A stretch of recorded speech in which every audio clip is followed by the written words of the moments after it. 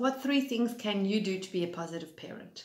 Firstly, focus on the strengths of your child instead of the challenges and weaknesses. This is a lot easier said than done, because when they're having a meltdown or they're not cooperating, it's very easy to focus on what they're not doing well. So the first thing is look out for, notice and comment on the strengths. Look out for what they are doing well and comment on that. The second way to work on positive parenting is to use a combination of kindness and firmness. It's not all about child-centeredness and just getting the child being kind and loving and acknowledging a child's feelings. That's the kind side. There has to be a balance with firm. So it's like a seesaw. Kindness and firmness need to work together. However, with today's iPods, it's the kindness that needs to come first. They need us to connect with them. Remember, we speak about connection before correction. So that kindness is going to their eye level. It is reassuring them. It is naming the feelings. All the stuff I talk about in chapter 8, 9, and 10 of my Parent Magic book.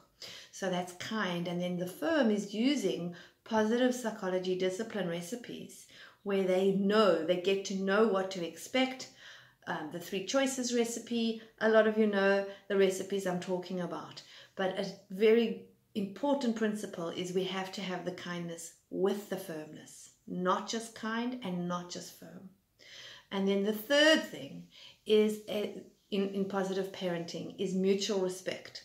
If you want your child to respect you, especially today's kids, you got to show respect to them. How do we show respect?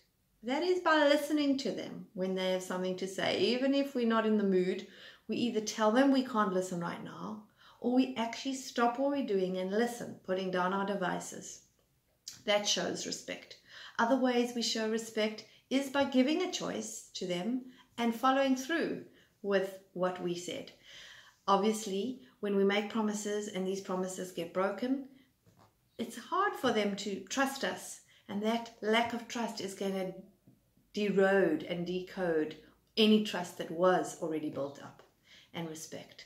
So the top 3 things you can do in positive parenting, we recap.